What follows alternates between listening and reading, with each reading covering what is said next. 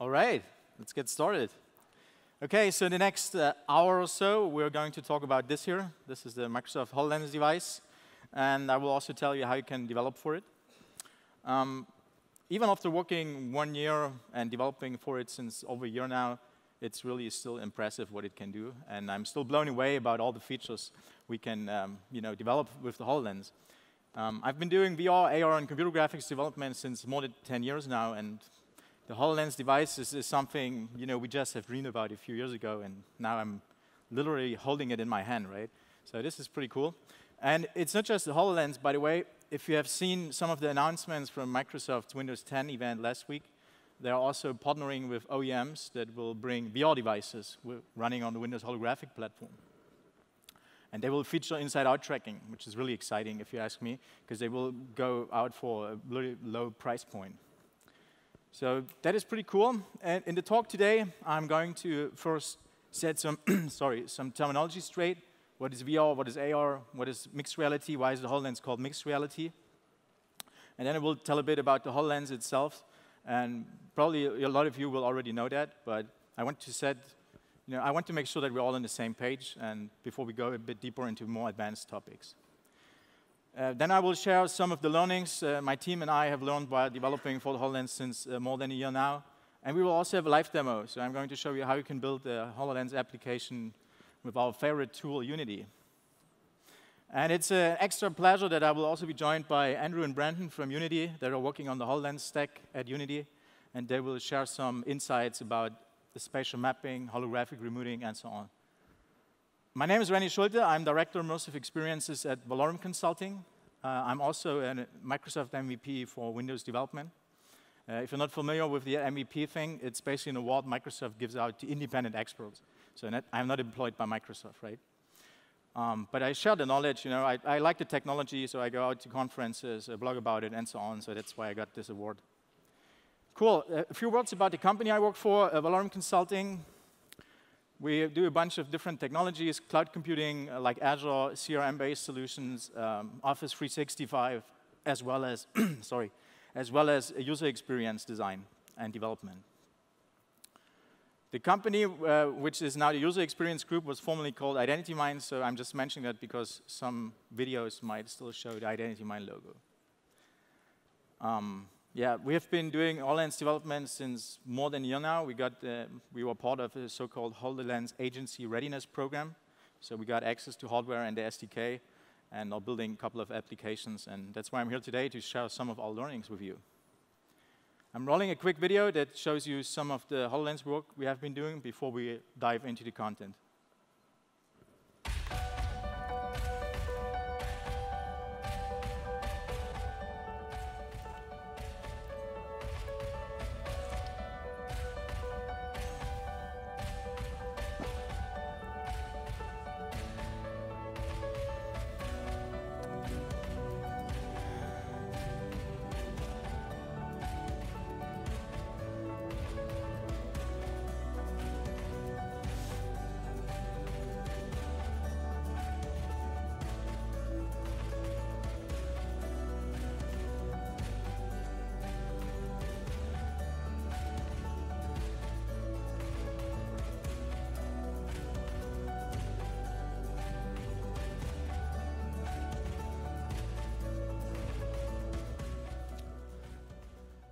All right, enough of the marketing, huh? So first, let me set some terminology straight. What is VR? And like I said, most of you will probably know that already. So virtual reality is a fully immersive multimedia solution, which means you're fully inside the virtual world, right? You're fully inside the virtual world, don't see the outside world around you. Augmented reality, on the other hand, is not fully immersive, which means you still see the world around you. And probably most of you have a smartphone and have an AR app installed on it. And what you usually do is you point the camera at some kind of marker, which is then tracked by the application. And on top of this marker is a virtual object shown in your screen. So AR is not fully immersive. You see the real world, which is augmented with virtual objects. So how does the HoloLens fit in? The HoloLens is a so-called mixed reality head-mounted device, which means it basically spans both. First of all, you augment your reality with the HoloLens, right? You have those nice semi-transparent lenses here in the HoloLens, and they can fade in virtual objects into your view. So you see the real world with your own eyes, right? Not through another screen. With most AR apps that run on mobile devices, you see the real world via the camera stream. But with the HoloLens, you see them through the lenses, so you actually see the real world, plus the blended-in holograms. But you can actually also get transported into a virtual world. And there's a very good game for the HoloLens in the store. It's called Fragments. It's basically a kind of a crime scene game, and it transforms your room in a crime setting. And it's really nicely done. It's very immersive, so you really feel that your room is actually the crime scene. So that's why the HoloLens is called mixed reality. You can basically do both. Of course, it's not full virtual reality, right? The HoloLens is a fully untethered device, which means there's no cable connected. It's not like a VR device like the HTC Vive or the Oculus, where you have a cable connected and the computing is done on a PC. The HoloLens is fully self-contained. It has all the computing inside the device, right? It has all the computing in here. It runs Windows 10, which means you can also install a Windows Store application. You can open Microsoft Edge browser, pin the browser tabs on your walls, in your room, etc. Another nice feature is, of course, you can walk around with it, right? You're not on a cable, you're not on a leash, you can freely walk around in the room. And you can also implement so-called multi-lens solution. So if we would all wear a HoloLens right now, we could still see each other, right? But we could also see the same hologram together. That is a solution you can implement via networking. And that is a very unique factor compared to virtual reality devices, where you're basically, like I said, fully in your own world, and with the HoloLens, you still see the world around you. It has a bunch of sensors. Most importantly is, of course, also the IMU, the inertial measurement unit. It's basically the rotational sensor of the device. And then you have a bunch of cameras here. So you have 2 here on the right side, 2 on the left. And those are the so-called environmental cameras. And they basically are used to track the device in the room. So that's how the device knows where it is in the room when you walk around. And so it can make sure that the holograms are stable. And there's another important camera inside here. It's a depth camera. It's basically an IR camera, which measures the distance to the object.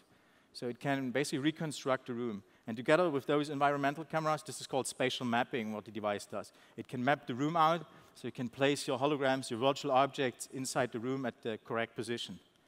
It also has a microphone array, so there's a bunch of microphones here, which are used for speech recognition. Right? All right. I mentioned the lenses. Another piece is, of course, inside here is a custom motherboard. So you have a bunch of chips, CPU, GPU, of course, and a new coprocessor Microsoft calls the HPU, the holographic processing unit. It's responsible for running the spatial mapping, gesture recognition, speech recognition. And so those things are done by a specialized coprocessor. It also has RAM, storage, of course, and also batteries, because it's self-contained, so it needs to have batteries. Batteries are here at the end. And it runs 3 to 4 hours, and this is really impressive when you consider what it does, right?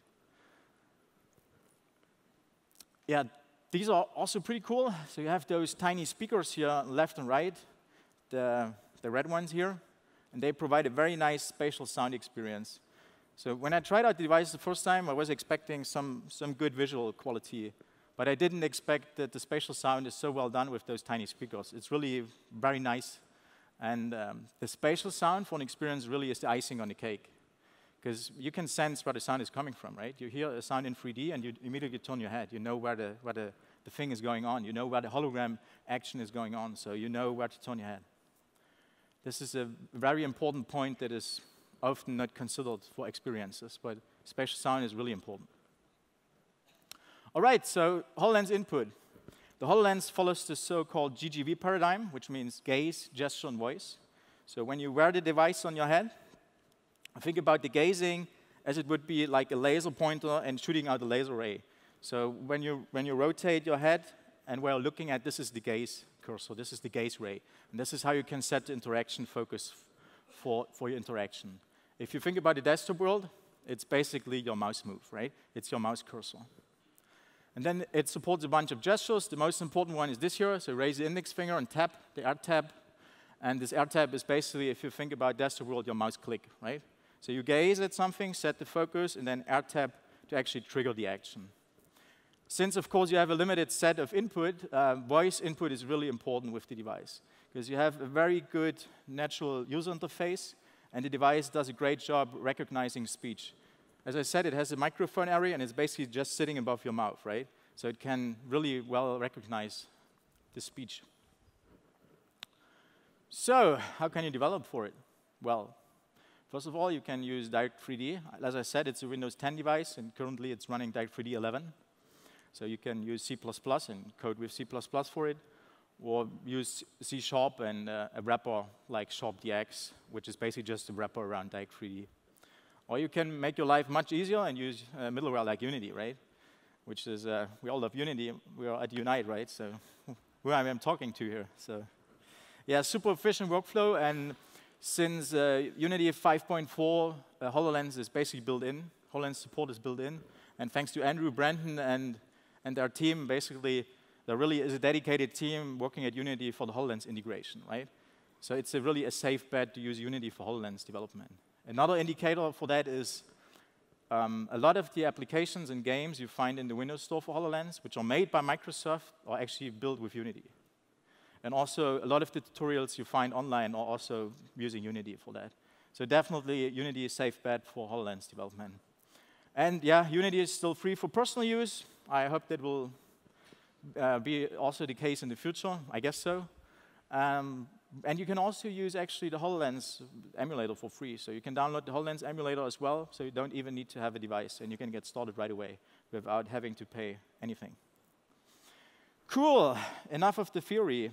I would say let's open Unity. First of all, I will show you the application we're going to build on the HoloLens device. So what I'm doing now, I put on the HoloLens, and then I will open an application where I can stream to the PC what I'm seeing with the HoloLens. So you should be able to see that on the screen. All right, so let me open that application. This is the Microsoft HoloLens Windows application. So you can stream the HoloLens content to the PC. All right, so you can see what I'm seeing there. And now I'm opening the Start menu with the gesture. This is the Bloom gesture, right? This is how you can bring up the Windows Start menu. And then I'm opening an app called HoloFame. And this is the app we're going to build in a second in Unity. I called it HoloFame because we're in Hollywood, right? So I figured let's do something which has a local context. And I want to show you an API most people don't know which actually works with the HoloLens. And this is what I call hand proximity interaction. So you can actually get the hand position in world space with the HoloLens, and you can use that to directly interact with holograms. So and that's why I figured, okay, let's use a holographic hand imprint like you see in front of the Chinese theater, right? So what I have here is this 3D model with that hand imprint. I now did the Alt tab to place it, and if I tap again, I can place it somewhere. And what you see here, it aligns to the surface. So if I look there, it aligns to the surface as well. So this is done with the so-called spatial mapping, which you can use in Unity. And I'm going to show you that in a second, how you can implement that yourself. And if I'm gazing around, it will adapt, it will orient to the surface. And like I said, if I Alt tab, I can place it there. Another gesture I implemented is the tap and hold. So I can do this, tap, and then hold it. And that's how I can move it up or down, right? It's kind of an analog movement. So let me put it there. And then I will show you this so-called hand proximity interaction. At least I call it hand proximity interaction. It's basically, this is how the device recognizes your hand. And there's an API where you can get the world position of the hand. So I can use that for direct interactions. So now we're going to do a hand imprint as a hologram. So I move down. Let me pull this up again. So I move down. OK, let's do it like this. Let me place it there. That's easier. You see, down and up, down and up. So. All right, so we have our holographic hand imprint, Hollywood style. OK, so let me show you how you can do that yourself in Unity. It's actually pretty easy. So let me take this off here for a second and switch to Unity. So I'm using Unity 5.5 here, the current beta 9, or at least I have beta 9 installed. And I have a start scene here configured. So I don't want to show you how you can set up a fresh new scene for the HoloLens, because I did that as my Unite Europe talk, and I don't want to repeat that. So if you want to see how you can start with a fresh Unity scene, you can watch the talk. It's online at YouTube. So, and I don't want to repeat that. So let's get started with the start scene, but it's pretty easy. We just have a main camera in here. We have a light, and we have this nice 3D model of that hand imprint. My friend and colleague Jesse Havens made that, so shout out to him for the great work here with the 3D model. And yeah, that's pretty much the model we have in here. So let's add spatial mapping to that. And what I usually do, I create an empty game object and give it a proper name, like spatial manager or something. Reset the position, so it's at 0, 0, 0. And then we can simply add a component to it. And if you have done this with Unity 5.4 or have seen my Unite Europe talk, I had to pull in an extra library to actually get the spatial mapping running. Now with Unity 5.5, you just can select the built-in components and select the AR group here. Then you have spatial mapping renderer. So I open that. And this is basically rendering the spatial map, as the name implies. And I can also choose the render state here. So I could do occlusion, which basically means what you have seen in the demo. The real-world object will then basically occlude your virtual objects, right? And there's another render state called visualization, which we're going to use now, that will visualize the spatial map. And I don't want to go too much into details for all the components, because Andrew and Brendan will mention that in a minute. But there's another component we need to add. This is the spatial mapping collider. So open the AR, spatial mapping collider.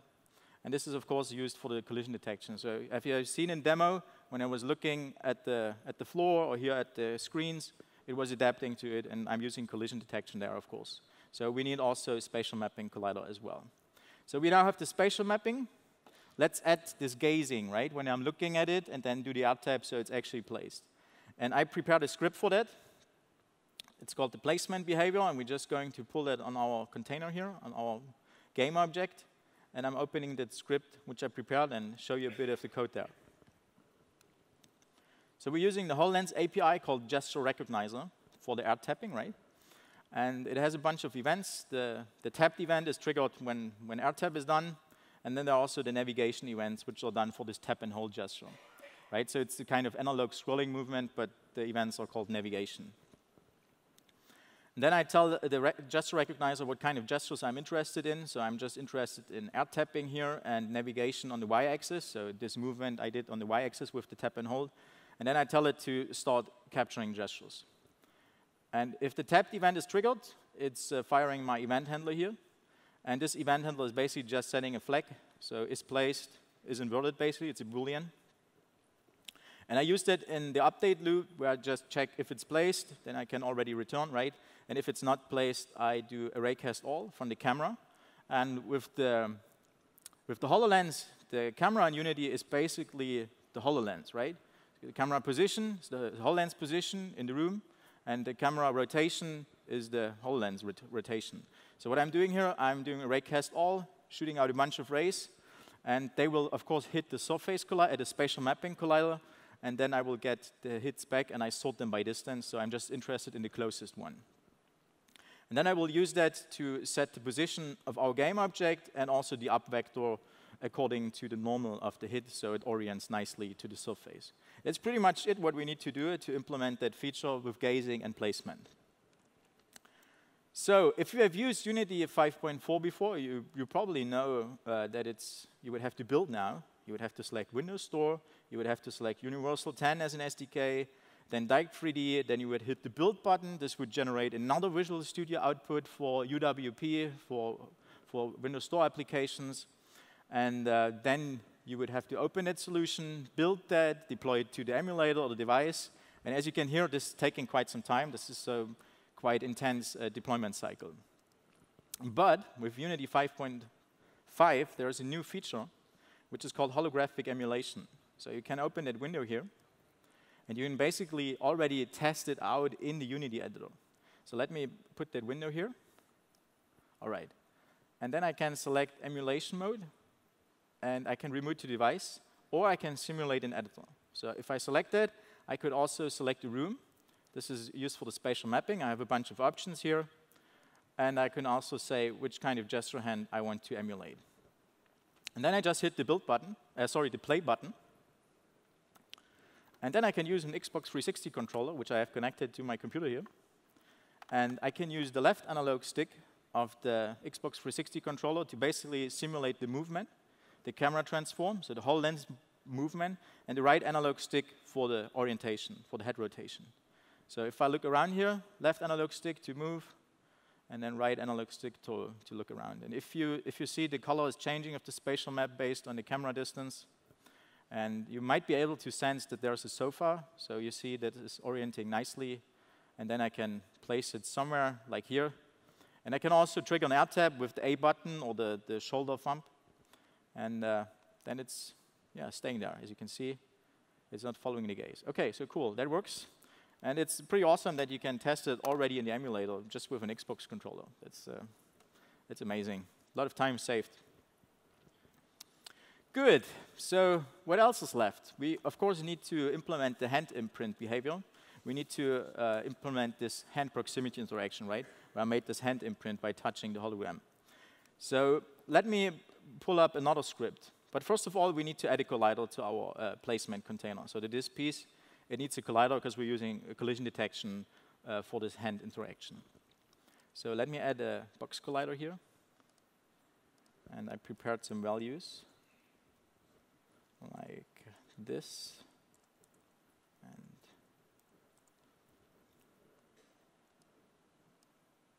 all right. Okay. Oh yeah, that's too big. I forgot the 0 here. There you go. Now it's fitting. You see, it's fitting nicely. And so we are going to use that collider. And now I'm attaching another script, which I'm going to show you in a second. I call it hand imprint behavior. And let me open that one. So what I wrote here is basically I'm getting a reference to the collider we just attached in the start method. And then I'm attaching an event handler to the interaction manager. And this is the crucial API here for this direct hand interaction, basically. And it has an event handler, or an event called source updated, where I'm attaching this event handler to. And what I'm doing here, I first check the interaction source kind. So I'm just interested in hand interaction here, but there's actually more than that. So if you open that, you can see there's also controller, other, and voice. So you can also get more interaction source kinds. And then I'm interested in the position, so there's an API to get the position here, and this outputs the hand position in world space as a vector 3. By the way, you can get the hand position, but you can also get the velocity, right? This could be interesting. So I'm getting the hand position here, vector 3, as I said, testing it against our collider. If it's colliding, I'm doing a bit of math here to basically compute a value between 0 and 1 to use that for an interpolation. And what I then do is I'm using that as a blend shape weight for the skinned mesh renderer, so kind of the morphing of the mesh, right? And I also wrote a little shader here where I'm using a crossfade property, a crossfade attribute to fade between 2 diffuse and 2 normal maps. That's pretty much it, what you need to do. So the important piece is if you want to get the hand position in 3D space, you need to show your hand like this. This is how the HoloLens recognizes your hand. It doesn't recognize if you do like the closed hand or like this. You need to show the hand ready gesture, so index finger up. And then, yeah, that's pretty much it. So attach an event and check that, and then you get the hand position in world space. Pretty easy. Okay, cool. So let's switch back to Unity. We could now also test this here in the emulator, but I'm also in the editor. But I also want to show you something else. I want to show you that you can actually also remove it into the device and directly run it on the device without actually having to deploy it. So I'm selecting the emulation mode, remove to device now. Same window, holographic emulation. And then I have to enter the remote machine name, IP address, for example. Fortunately, it memorizes those. So I can just select the one, disable audio, and then I hit the connect button. And Unity crashes. Well, that can happen, right? As I said, it's an early beta version, so we're all developers, we're all friends, right? So I'm not mad about you, right? It's all good, it's all good. And you have to be prepared. So I prepared, of course, a finished scene as well. which I can just open, because I didn't save, as you noticed. So, and I don't want to redo everything. So I'm just opening the finished scene, which basically is the same one we just built, but it has all the stuff. So let's give it another try. Open the window, holographic emulation. Put that in here. Select remote to device. Select the IP address. We don't need audio. And then hit the connect button. And you see it's yellow. So this little dot is yellow. So it's actually waiting for the connection on the device. And what I'm doing now, I'm splitting my screen here.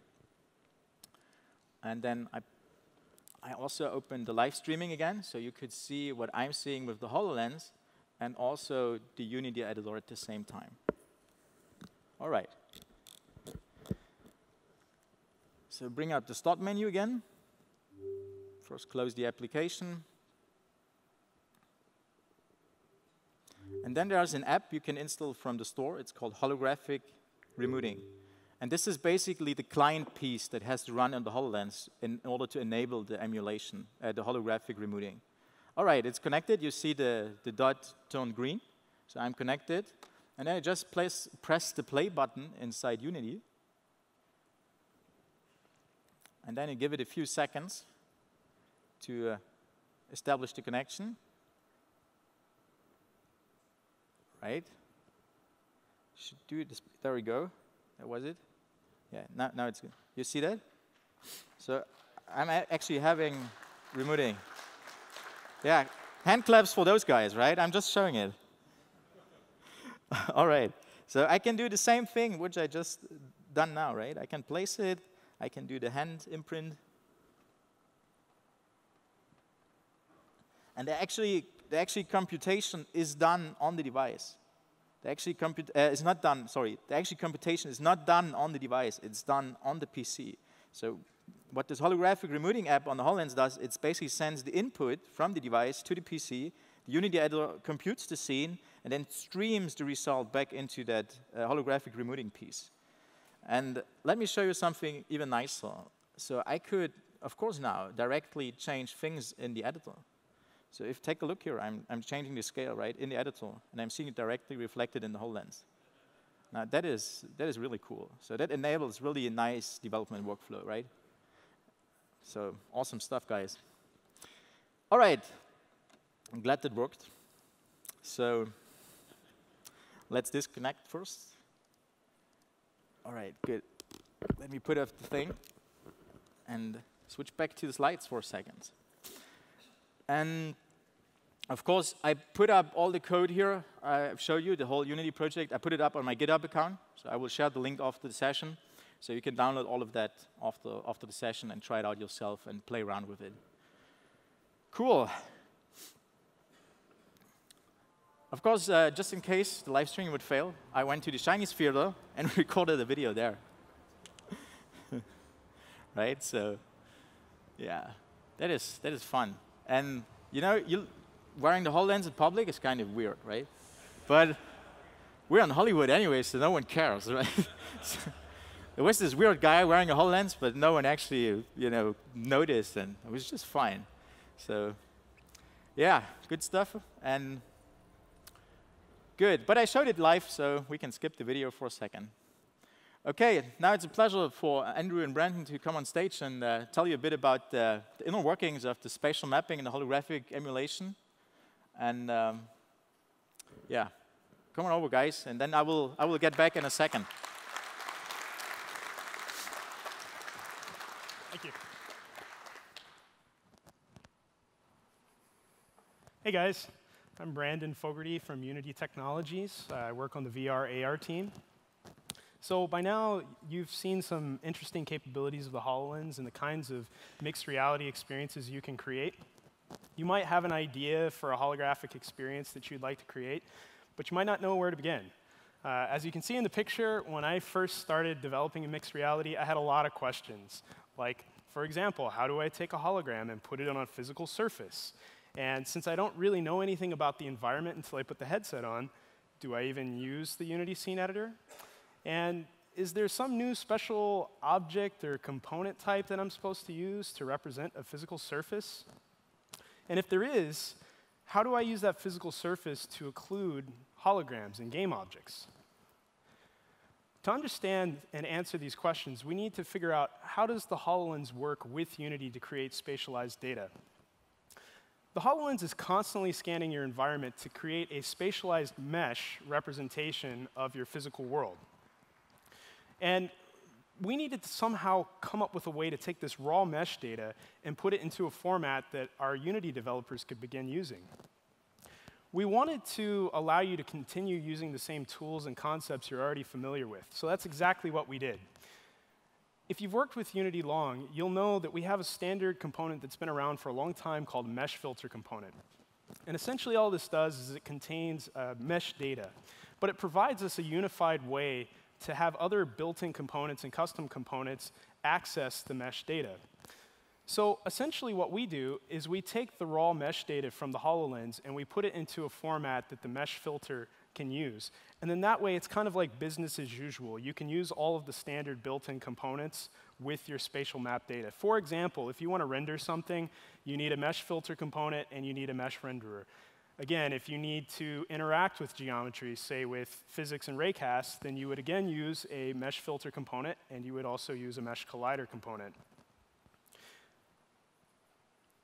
The way that the components work is essentially they listen within a bounding volume from the operating system, and they handle events whenever surfaces change. The key events is anytime a surface has been added, updated, or removed. And when this happens, the components will actually generate game objects that contain this mesh filter component. The mesh filter component will actually store a representation of the physical surface. Now, it's important to note that these spatialized surfaces do not maintain a one-to-one relationship with the physical surfaces. What does that mean? Well, what that means is that when you get a spatialized surface, it might contain, say, half a desk, a trash can, and a portion of surrounding walls and the floor. But that surface will continue to be updated at a set interval until the surface is removed or until you explicitly tell the component to stop updating that mesh. Another interesting aspect of the components is that they're extendable. So what this means is if there's any kind of functionality that you'd like to add that we don't support, simply create a new class like you would for any other mono behavior and derive from one of the built-in spatial mapping components like the spatial mapping renderer or the spatial mapping collider, and it will just work. Of course, you can overload some of the methods inside of these components, and you can add additional components if you would like. So Unity ships with two built-in spatial mapping components, and the first is the spatial mapping collider component. Essentially, this is going to create game objects with the mesh filter data that contains the spatialized mesh representation of a physical surface. But it's also going to automatically add a mesh collider component, and this will allow you to immediately begin interacting with the surface via physics and raycasts. We also have a spatial mapping renderer component. The spatial mapping renderer component works very similar to the way that the spatial mapping collider component works. Oftentimes, you'll not want to actually visualize the spatialized mesh. Instead, you'll simply want to use it to occlude holograms and game objects. And this can be achieved by simply setting the render state to occlusion. When you set it to occlusion, the way this works is the spatialized mesh will essentially be colored black, because black is transparent on the HoloLens since the HoloLens uses an additive display. However, the spatialized mesh will still be written to the depth buffer, which allows us to occlude holograms that are behind it. One other interesting note is that you will be able to actually add additional details to this mesh. So that's really interesting. If you need to visualize the mesh, you can also set that render state, and you can add your own custom materials and shaders, or you can simply use the built-in ones. So the spatial mapping components are really interesting. They allow you to just get up and running very quickly with spatialized data. However, Unity also allows you to use what we call our low-level scripting API that gives you the maximum control over your spatialized data. In fact, our spatial mapping components use this exact same API. However, if you use this API, you're going to be responsible for managing the life cycle of your surfaces. You'll also be responsible for prioritizing and generating the mesh data yourself. If you end up using the low-level scripting API, you'll be working with the Surface Observer object. The Surface Observer object is essentially a three-dimensional bounding volume. And again, inside of this bounding volume, surface changes will be reported to you that you'll then just have to handle. But before you begin using the low-level scripting API, again, I would encourage you to first take a look at the spatial mapping components, because they just work and they're easy to extend. That's kind of a high-level overview of how spatial mapping works in Unity. I'm now going to hand it over to my colleague Andrew, who will talk about some of the other interesting tech we've been working on to make mixed reality even easier.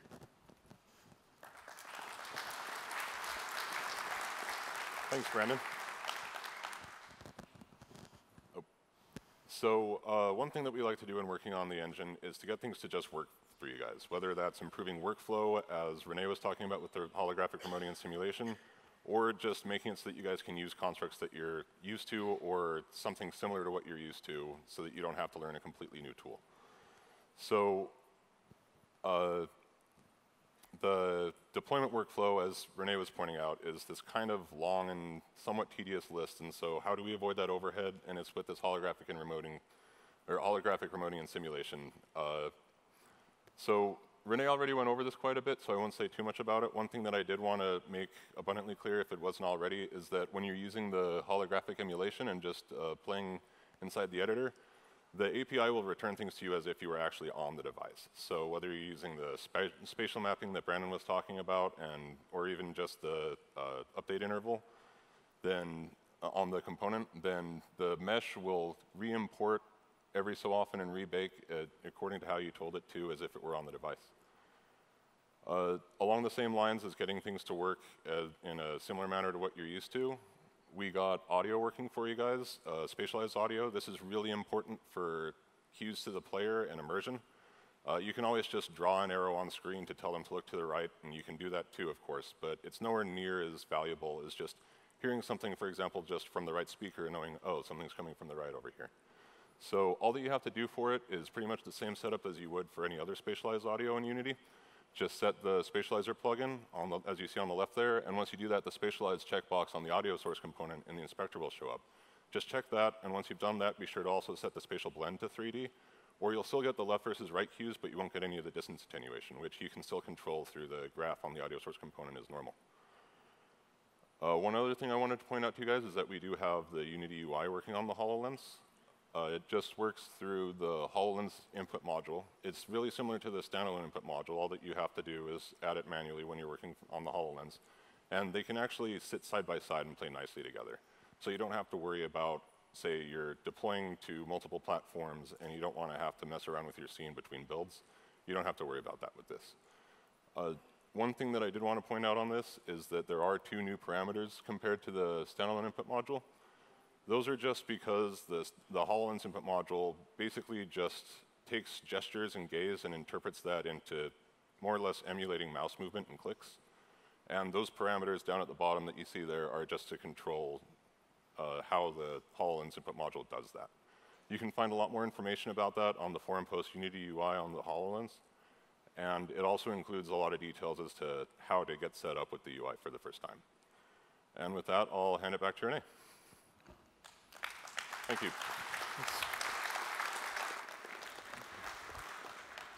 All right, good stuff.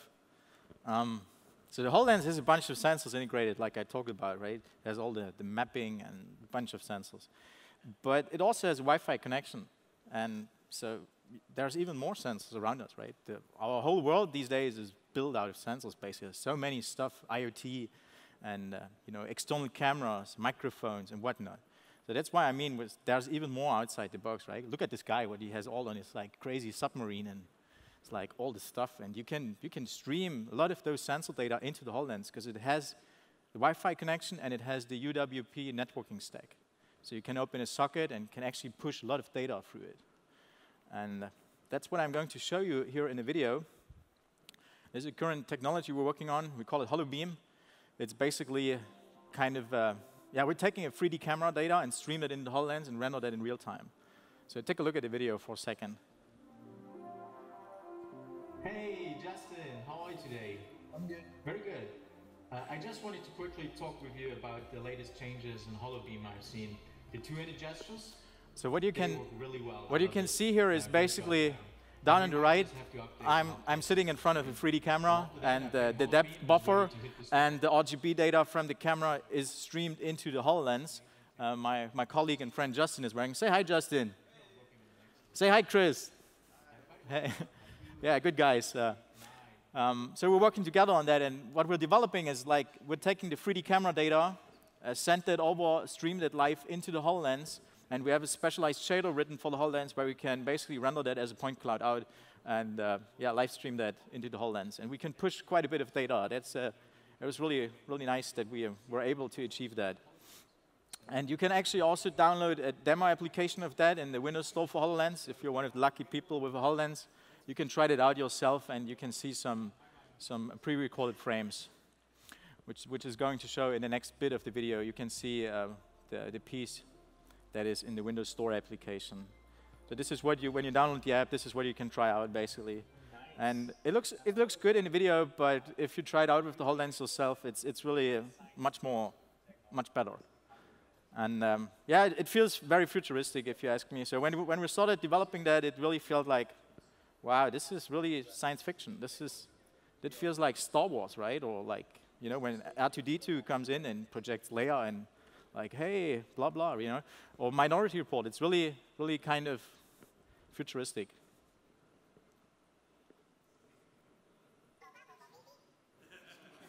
All right. Cool.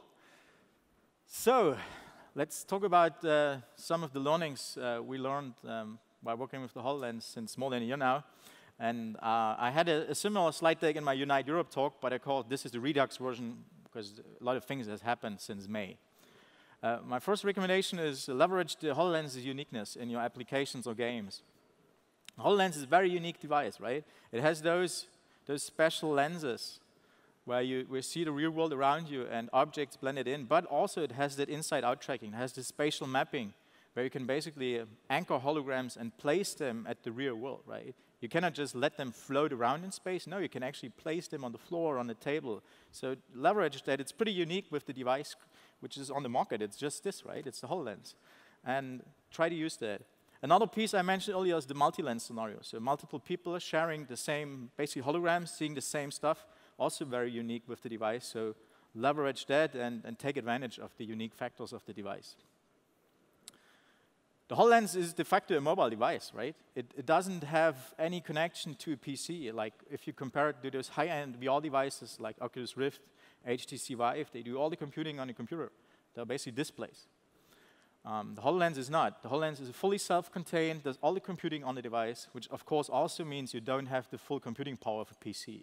You cannot put in a full-blown graphics card in there, right? It would just get too hot, burn the head or whatever, right? So you want to have a good mobile optimized solution. And if you've done mobile development before, you probably know that you should avoid overdrawing. Draw your pixels as simple as possible, right? Have a very simple pixel shader.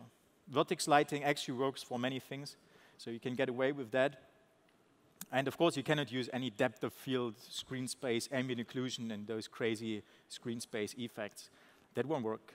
So HoloLens is a mobile device, treat it like that, and optimize your rendering that you have 60 frames per second.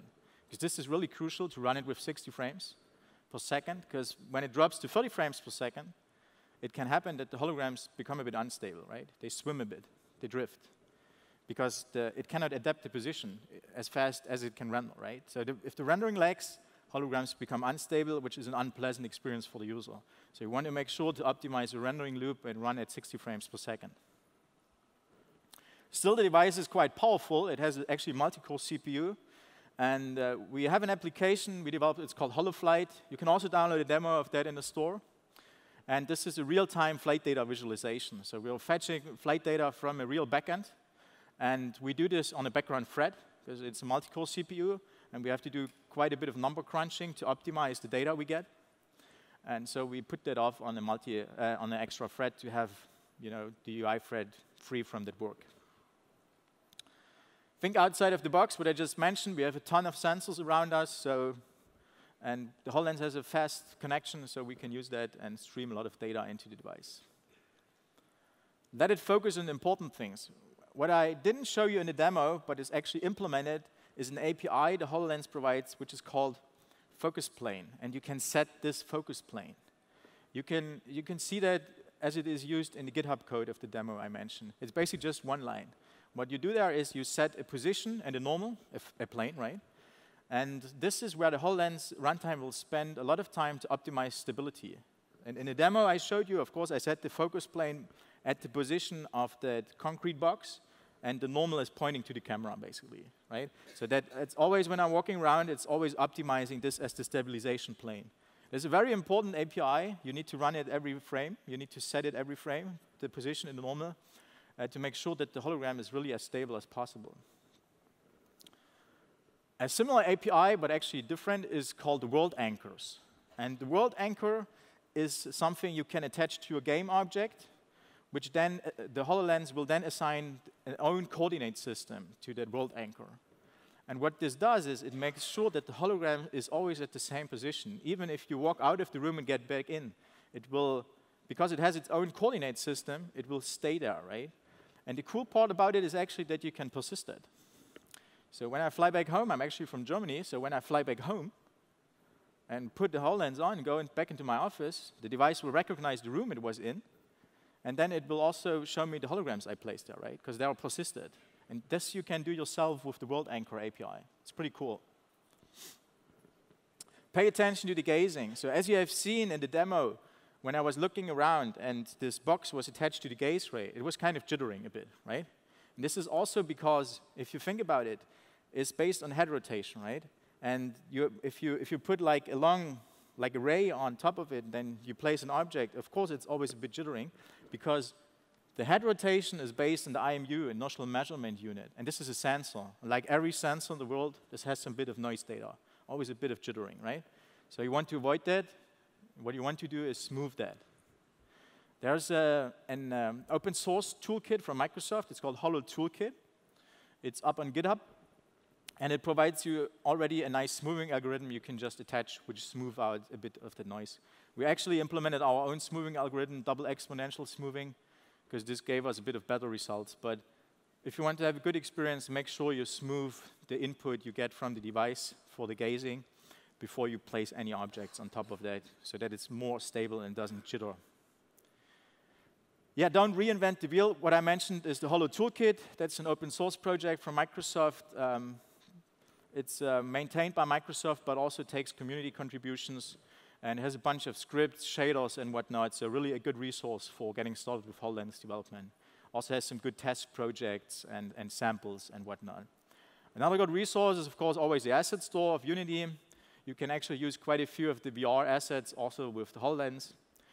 And of course, your own code is also a good resource.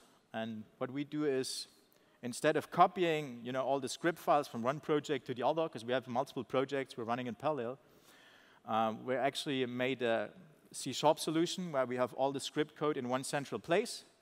And then we can build a DLL and copy that automatically into the different Unity projects. There's the assets plugins folder where you can put in plugin DLLs, and we can just use the script files from there and have just one maintainable C# solution, have a post-build step in there which automatically copies that. So if we have a bug in one script, we can just fix it and hit build, and it's updated in all the different Unity projects. So that's another tip I wanted to share. Offloading is an option. So what I've shown you was the holographic emulation with the remuting. And you can actually not just use that for development purposes, but you can actually also use that in an application, right? So you could offload the rendering to a PC. Of course, 99% of the time, you don't want to do that. You want to have all the computing on the HoloLens. But there might be a case where you have think about a large static model, which is just sitting there and has like millions of polygons, which you cannot render on the device itself. You could render that on a PC and stream that to the HoloLens. There's a bit of latency, of course, but in some cases, it might be acceptable. And there's another open source project also provided by Microsoft called the HoloLens Companion Kit. And it has samples for the holographic remuting host.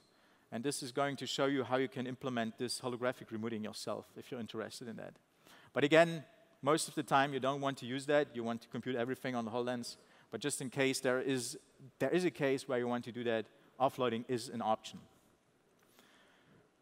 In my Unite Europe talk, I had mentioned avoid the long deployment cycle and mentioned some scripts I wrote to actually simulate the gazing and gestures already inside the emulator by using your mouse. We can scratch that. We now have the holographic emulation with Unity 5.5. And yeah, thanks to Andrew, Brandon, and Steve, and Peter Fries, which are working in the Unity HoloLens team. And we got this stuff running, and it's pretty awesome. It makes our life so much easier. With that, we're pretty much at the end. I want to mention that the HoloLens is really an amazing device, and I still have the feeling it kind of changes, it has the potential to change how we interact with computers. And it has the potential to change how actually all people interact with computers. And we should always keep in mind it's the first iteration of that device, and there's actually more coming, right? And it's not just the HoloLens, like I initially said, there's also the whole Windows holographic platform.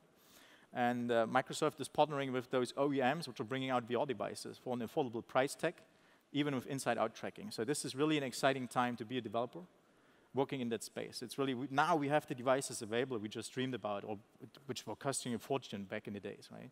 And it's really, really good. I put up here the link to my blog and also my Twitter handle and whatnot, so you can send some questions there. And of course, we have a couple of minutes left. If you have some questions now, feel free to come to the mic and ask them.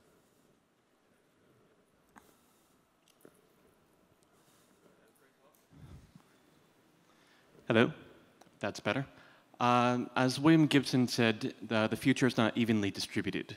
So when are you hoping that the HoloLens will actually be in the home of normal users? Well, that's a good question, but I cannot answer that. I mean, it's really depending what the price tag is. And right now, the price tag is for the development edition, 3K. And for the enterprise edition, it's 5K, right? It's pretty much the same hardware, but it's a commercial license. Well, I mean, as I said, you need to keep in mind it's the first iteration of that device. And so it's hard to answer. What is your take on that? Yeah, it's the same. Yeah, I mean, eventually, probably the price will drop, but for right now, you're exactly right. We've got development editions, and they're a little bit more expensive.